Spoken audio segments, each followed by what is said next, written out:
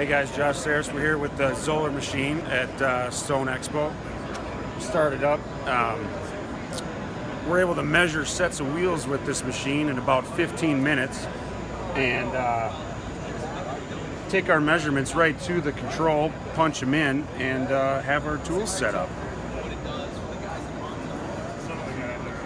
It's going to take 4mm window 360-degree pictures of the tool, compile it, and give us a length and a radius for each wheel.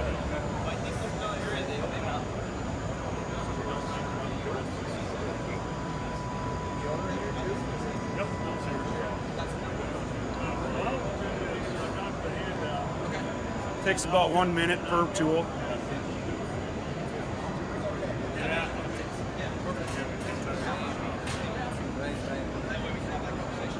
Josh, how long would it normally take?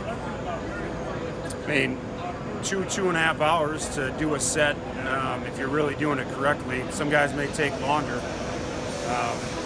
We did a set yesterday afternoon on the Northwood machine in 15 minutes.